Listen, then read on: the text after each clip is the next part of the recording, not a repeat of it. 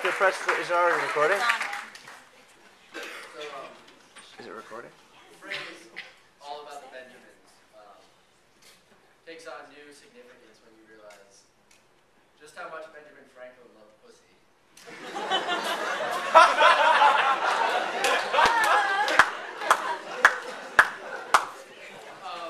As a northeastern liberal elitist, I have like a lot of guilt that sort of manifests itself as like empathy for supposedly like oppressed minorities, and I find more and more that smokers fit into that. It's lots of information about how bad it is to smoke, and I think that's unfair.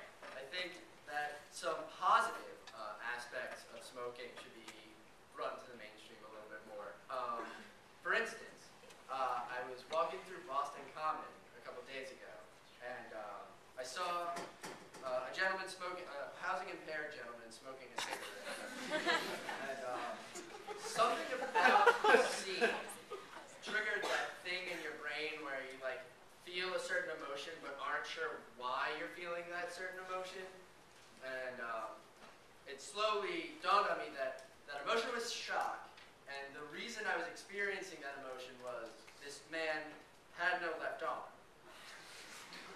And as I walked past him, just out of curiosity, I took a look, and he also had no right arm. And he was smoking the cigarette with his foot. The question of how he lit it has come up. I still can't answer that. But to the positive aspect of smoking in this display, if you have dreams of becoming a world-class contortionist, start smoking, get addicted, and then cut off both your arms.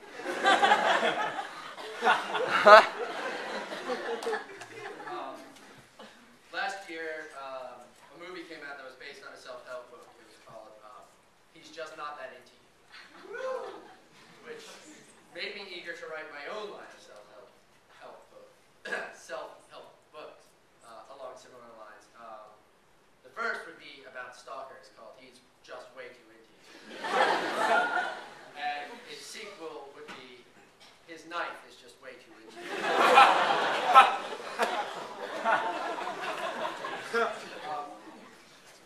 Have you ever seen someone so ugly you're not sure they're not retarded?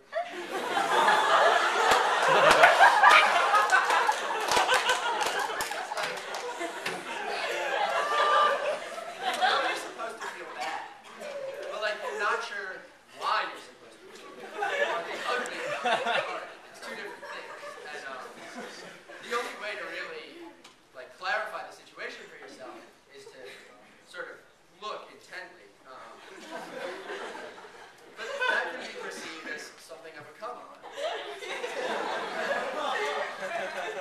You don't want, if it's an ugly person, you don't want them to perceive it as a come-on because they're ugly. And if it's a retarded person, you don't want them to perceive it as a come-on because that's rape.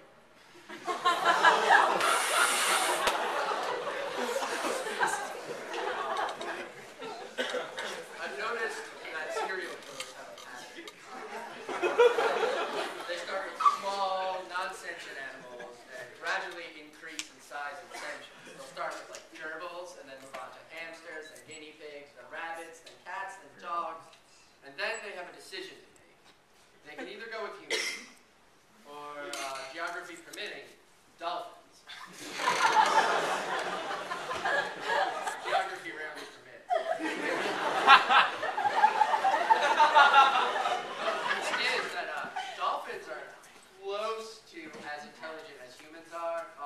They're also one of the few species of animals that have sex for pleasure. In fact, they are known to proposition humans for sex. The male dolphin will be more forward. He'll swim up to you and wrap his 10 to 14-inch prehensile penis around your wrist like a 10 to 14-inch prehensile slap bracelet.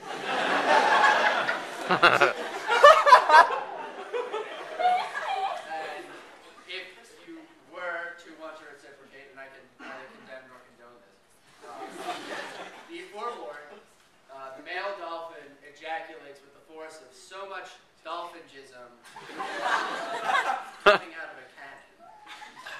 A 10 to 14 inch prehensile